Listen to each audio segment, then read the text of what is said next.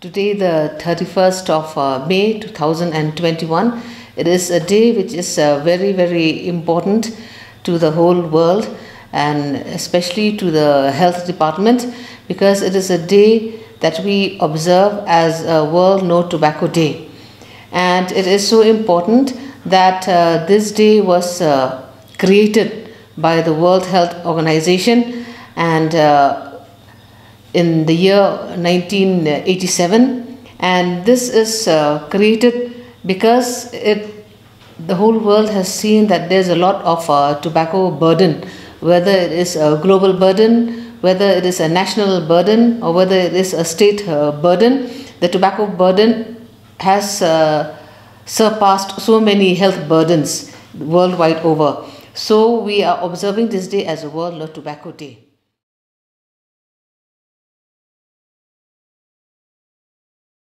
As per survey, whether it's globally, it has been found that round about 9 million people, they die every year globally because of tobacco use. And tobacco also, it comes in different forms. It can be in a smoking form, it can be in a smokeless form, and it can be in so many forms, even in the form of vapors, whether it is with smell or without smell. And there are so many tobacco products also where you can just heat them and not burning them, but they have all the bad effects of tobacco. And as we all know that tobacco has all the bad effects. And worldwide also you can say that tobacco use is a menace. So it is important that this day is being created. So the whole system in the country, whether it is from the ministry level or whether it is from the state level, we are working very hard by observing this World No Tobacco Day. Here we would like to inform the public about the ill effects of tobacco, all the bad things that we get, all the diseases, all the deaths that we get from tobacco use. So this is to inform the public. And we also would like to inform the public not just about the health hazards, we also would like to inform the public about the benefits also that you get when you do not take tobacco. And we also would like to inform the public, and we would like to campaign rather, not just informing, against tobacco use, about the tactics or the manipulative tactics or the business tactics of the tobacco industries, whether in a country or in the world, what they are up to and what are they trying to do to capture each and every one of us, especially the youth of today, to get themselves hooked into this habit. And we would also like to inform the public on such a day, this World No Tobacco Day, about what a person also can do, like whether you or me can do to claim our right. What are the things that we as a public also can do to claim our right to a good life, to a healthy life, okay? And also we would like to inform the public what the health system, whether it is globally or whether it is nationally or whether it is in the state as a whole, what are the things that we do to help the millions of people who are into this habit. So the whole system is here. It's not just only about awareness about the tobacco diseases. We are here also to give an awareness about the benefits and also to bring down the burden of this whole tobacco menace in the worldwide over.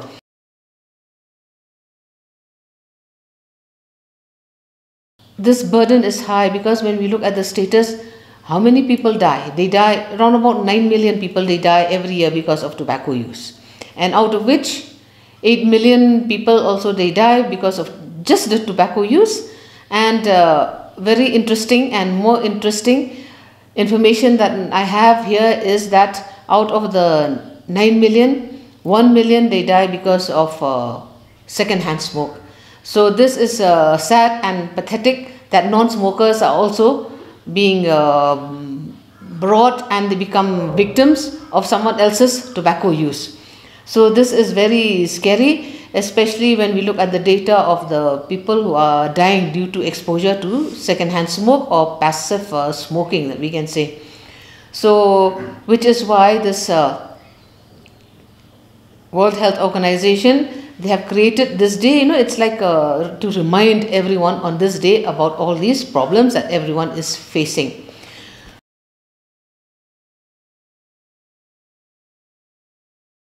So, as per data, I can say that in our country, in India, there are around about 3,500 people who die every day from tobacco use. And it must be increasing also. Let's see, when the new survey comes, we will see how many die. But at an average, around about 3,500 people die in the country because of tobacco use. And even in our state, now Meghalaya also, the state of Meghalaya has come into the national picture. It has come into the national picture because Meghalaya, though it is a small state in the country, and that also we are in the northeast, we are very small in number compared to the bigger states in the country, but we rank very high.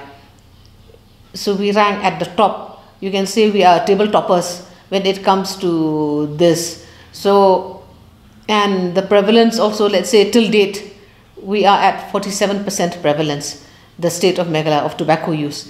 Previously, in the previous study, it was found that Meghalaya's prevalence was 55%. It seems it has come down, but still 47% is still high, I'd say.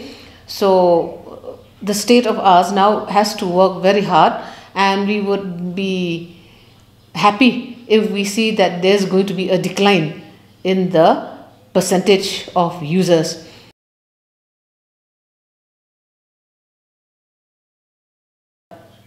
Again, I would like to say and inform everyone that initially, according to the study, it was found that the youth, who are around 17 years or 17 and a half, at that age they start to initiate the use of tobacco.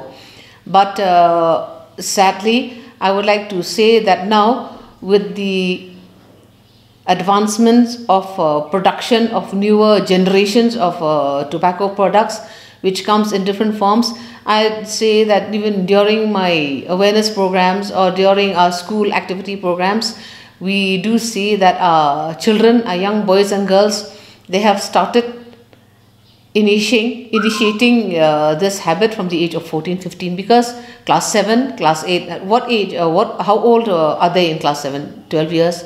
Then class 8, they are 13 years, 14 years. So 13, 14 years, they have already started initiating themselves into this habit. And here in the city, we can say that because of the advancements of the tobacco products, and because they come in so many forms, maybe in attractive forms, and forms which are very, you can see like forms that are so attractive that no one will recognize that it's a cigar or it's a tobacco product. And many parents also and teachers also, they just fail to recognize that these are tobacco products. So, but thankfully, there are some teachers, there are some principals of the elite schools in Shillong. They are able to identify and recognize these tobacco products that come nowadays. They come in the form of pens, they come in the form of pen drives, they come in the form of heated tobacco products where you do not see fumes, smoke, and very attractive. And so this is why this day is so important. So we also, as a program, we are updating ourselves on everything. So we would like to keep on reminding and keep on creating awareness on the society or in the schools or to the homes and families about these new inventions, so that we keep up with all these latest models of tobacco products, so that we can we can fight this problem against this tobacco pandemic. And see, now even in Shillong, though these things are on, But it's not surprising also that when we talk about the initiation of tobacco products, it's not here in the city. Even if we go to rural areas, in the villages, young boys over there they do not see the smart stuffs that come nowadays, but they do use tobacco products which are different, and maybe they can start with biris. They can start with biris, or maybe not cigarette. Maybe they cannot afford to buy cigarettes, but they start with biris. But here, to us, it's not different whether it's biri or it is a modified form of cigarette, modified form of tobacco, whether it comes in the form of duma, the local tobacco leaves, or it comes in the form of a labeled packaged tobacco product. Harmful effects are still the same.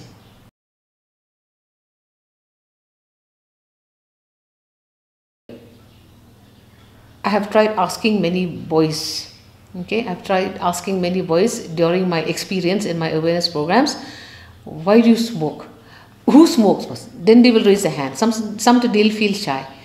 But it's natural, you know, that out of curiosity, I see that many of them it's like out of curiosity and they start smoking. And number two, some of them, it's peer pressure. And then they hang out with friends. They'll start taking little by little, smoking, and then you feel good. They think that they feel good. They look good and they are smart. So they'll start with a puff, not necessarily one cigar. They'll be sharing, you know, one cigar, one boy will take one puff, the other boy will take another puff. So, you know, it's a smart thing, you can say, which comes from their mouths. And when you ask some, they will say, okay, because tension, because of exams, because of whatever, because we have exams, it's tension. But at the end of the day, it's not that. It's, you know, because of their age, you just want to try something new. They always like to, then they'll start first with cigar, or then they'll start with betel nut or cigar, and then they'll go, and then they'll get, you know, the feeling good kind of an attitude. You feel very good. Then again, like I told you, the tobacco industry is also very smart. It doesn't provide raw stuffs to young boys and girls now. I have mentioned just a few minutes ago that they have come with new inventions, attractive things. So when anything which comes in such an attractive manner, so there's always that curiosity, you know, an urge to try something new. So, and especially when things come nowadays which do not smell, so they think that they cannot, they can fool anyone, you know, they can just do hidingly, but they feel good. And without taking into account that at the back of the heads, at the back of the minds, this thing which is without smoke also, it's still hitting them hard. So it's just a curiosity and a feeling good kind of an attitude.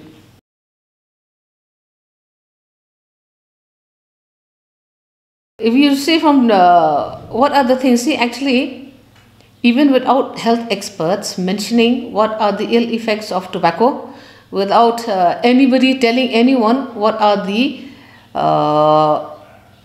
hazards, health hazards that you get from tobacco, these things, you know, it doesn't need even just for the doctor to say. Every smoker, leave alone the children. Children they'll do because of other reasons.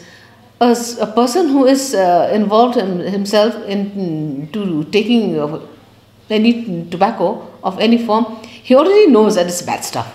He knows. Why? Because there are already experiences in the family or in your neighborhood or your friends. You've already lost your family members. You've lost your friends. Why?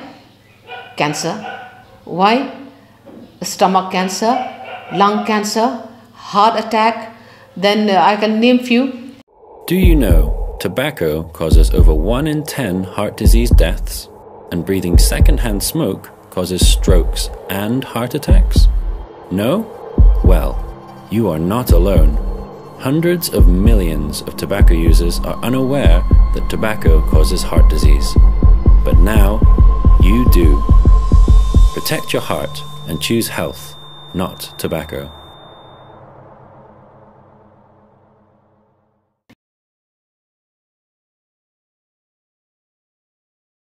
You know what is the most common cancer that arises from smoking? Lung cancer.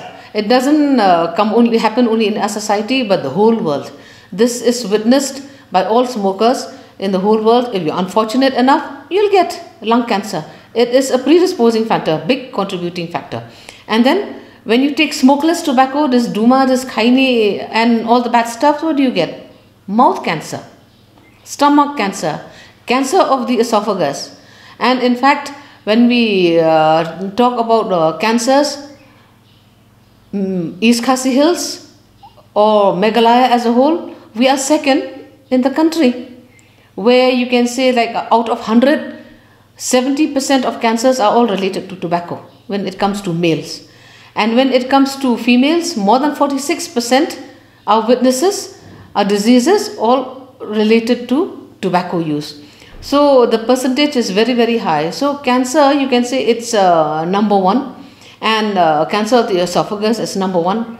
And now there are so many testimonials also which we get from people who are already suffering from cancer, or they have recovered and not recovered, still suffering, undergoing treatment. They themselves, we can say the voice of victims. No, they have given their voices that they are suffering and from cancer. Why? Because of tobacco.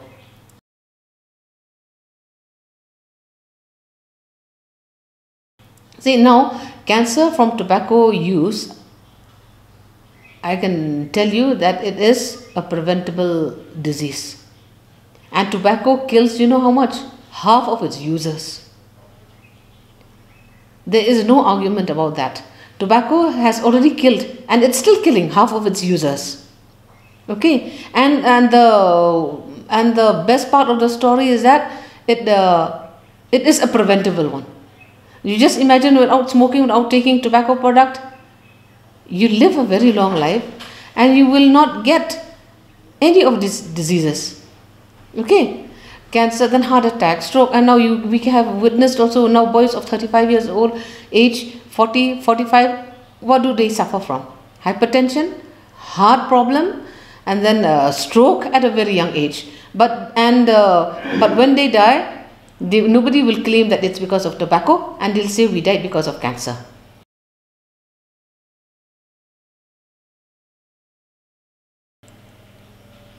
Let's say for the young girls or boys, the skin. Your skin, because of deprivation of proteins and oxygen, proteins which is very essential for the elasticity of your skin, that also goes, it makes your skin looks very leathery and dry and wrinkled. You look older than your age because of the lack of proteins and nourishment to your skin. And this smoke has destroyed all the blood supply, so you look old. And then there are also so many other conditions. Now suppose someone who is pregnant. If a pregnant woman also, if she smokes during pregnancy, what happens? If she can deliver a stillborn baby. Why? Because the fetus also is deprived of the oxygen which is required. So the baby dies in the womb, and that is called a stillbirth. And there are also other abnormal pregnancies, like they call ectopic pregnancy. That is also another condition which is very much experienced also by women who smoke during pregnancy. And of course there are other reasons also for ectopic pregnancies or any other abnormal pregnancy, but this is also one. Smoking, it is a contributing factor. And what else do you get? Smoker's cough. Then you get a baby who is underweight, and then low brain development, and so on and so forth. And some people, they suffer from gangrene, and then their foot also becomes, they get amputated. Why? No blood supply, it becomes dead. And so these are all the harmful effects of tobacco. And I would like to mention there are other 100 more reasons of diseases, but maybe I will not mention now, but these are the main things. Your lungs, your heart, your blood pressure, and cancer, your skin, then even eyes. Okay, even eyes also. Your eyes also, there are some people, they get cataract. And then babies also, they'll get some problems with the hearing thing also gets impaired. Why? Children also, your children suffer because if the father smokes, the mother takes tobacco, and it affects on the children also at home. So that is also one reason. So vision, cataract, and ear problem. So even your children gets affected from second-hand smoke.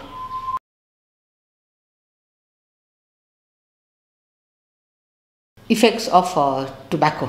Okay, and this is not happening only in our country, and it happens throughout the world over. Number one, you can say, now see, environment. Let's go first to the environment. When it comes to the environment, now so many people, so many factories or industries that are manufacturing cigarettes, okay, what do they need?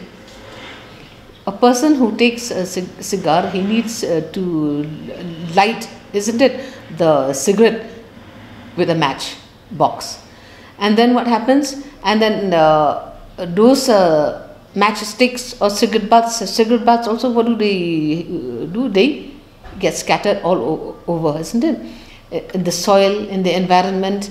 And and then what does a cigarette butt contain? A cigarette butt, what does it contain? It contains arsenic, it contains nicotine, it contains formaldehydes, it contains lead, all the chemicals that are very, very harmful to the environment. And another reason, dirt. When they get scattered, who cleans all that? Definitely it's not the manufacturers. Number two, loss of wood. One big tree is required to cure, let's say, around about 100 cigarettes. Okay, one tree, and one tree is needed. So you can imagine how many thousands and thousands of trees which needs to be cut to cure millions and millions of cigarettes to satisfy the tobacco users and the tobacco industries. So this also has a very bad impact on the environment. The dirt, the loss of wood, and the smoke and the emissions that you get from these things. And there are other injuries also can happen, when someone uses an e-cigarette, you can say, electronic nicotine delivery system. And if someone what happens? Sometimes it explodes because it's battery operated. So when you hold it in your hand, it may explode and causing injury to your hands. That is one also harmful effect of an e-cigarette. And then there's another harmful effect also of these compounds. They leach out, from the tobacco products in the soil, they leach out, and they cause so much havoc in the environment, and this leads to so much, to so much defects, okay, to the air that we breathe in, the air that we breathe out. So these are the things that are happening in the environment.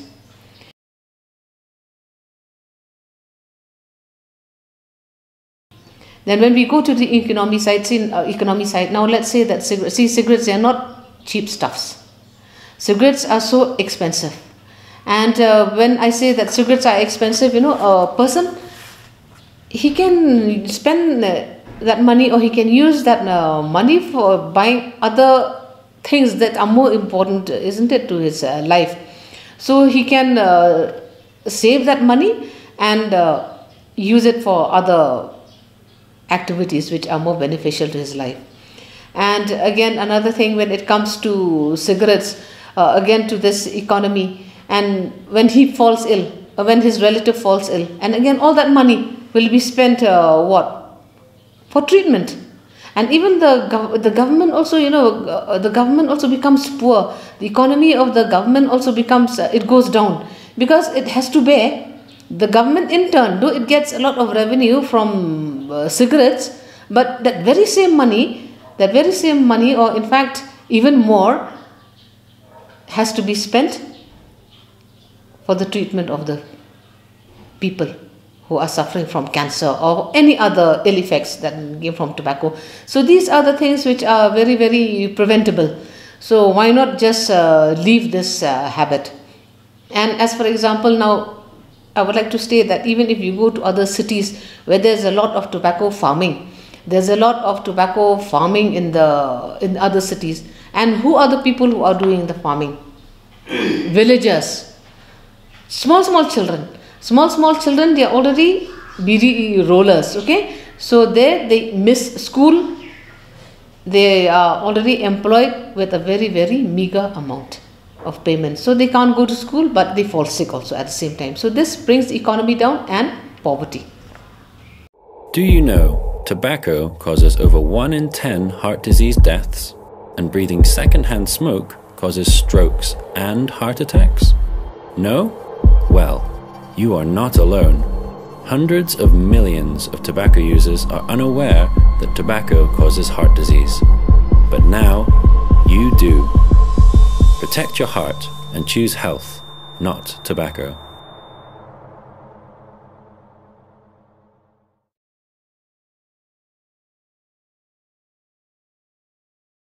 So this theme, when it's being created as a commit to quit, because all the health experts, the whole world has seen and the whole world has witnessed all these bad effects and the hazards, occupational hazard, health hazard from tobacco, arising from tobacco. So the World Health Organization or the health system in the country and the health system in the state has recommended. This is a strong recommendation to everyone to commit to quit, to bring back all the resources, the rich resources to this world, isn't it? So if we commit ourselves to quit the tobacco use, what happens? What happens? We will see that there are a lot of beneficial health changes that will take place in our body. What happens?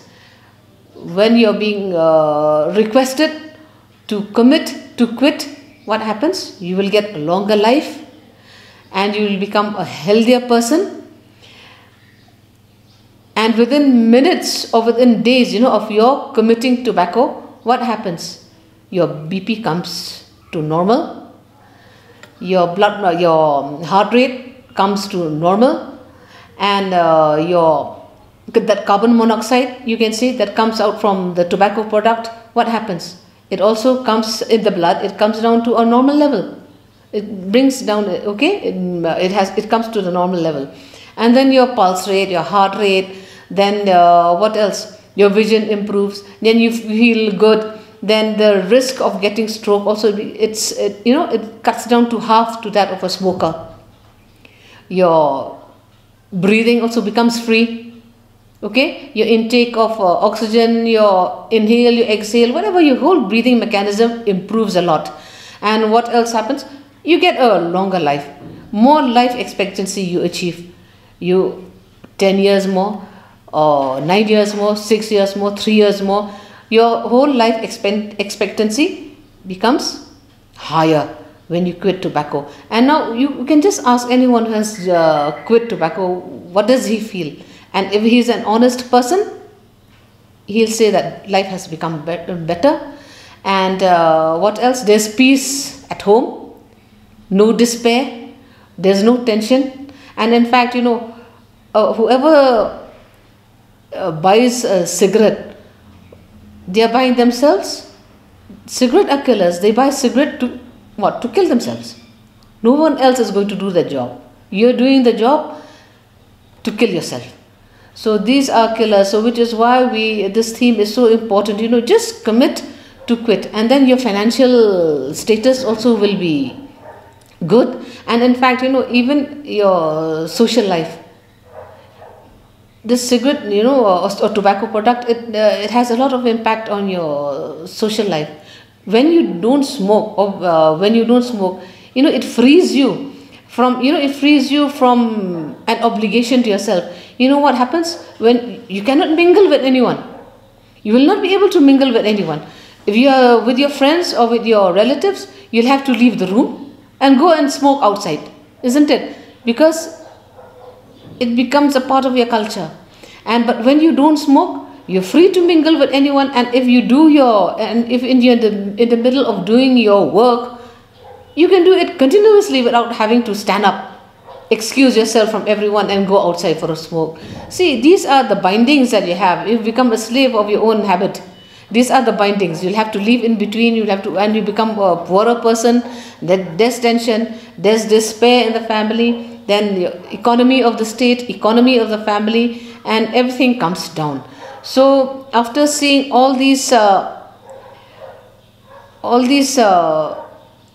negative impacts that it has on the society, it has on your own life, it has on your family, this theme is being highly recommended by everyone.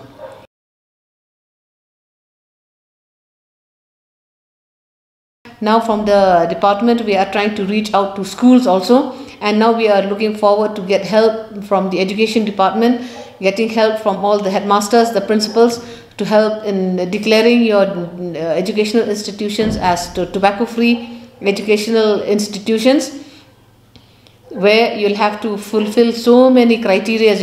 There has to be some laws, there has to be some criteria within the premises of the educational institutions, which will help the students and the whole faculty not to initiate at all.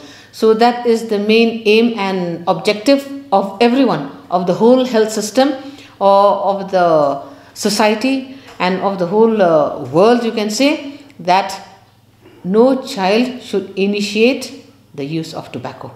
Though we face a lot of challenges from the tobacco industry, who are coming up with so many attractive devices to catch hold of the young ones, because the new ones, either they are sick, or they are dead, or they are going to die. Okay, so the tactic of tobacco industries is to catch them young. They want new users.